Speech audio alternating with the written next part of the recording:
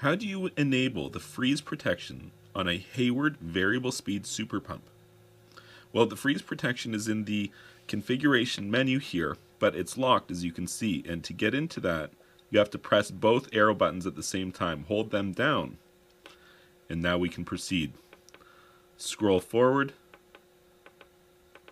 and you will see, there it is, low temp operation. I've got it disabled right now. Let's go ahead and enable that freeze protection. And we'll advance forward here. And you can see it's giving me the option to set the temperature. 6 degrees Celsius, 42.8 degrees Fahrenheit. We'll put it back down to 4 degrees. That seems reasonable. And we keep proceeding. And now we want to, there we go.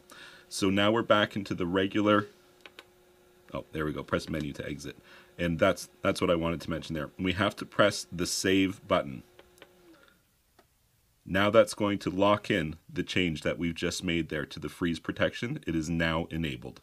If you found this information helpful, please be sure to like this video and subscribe to my YouTube channel. And you can check out my website, swimmingpoolsteve.com.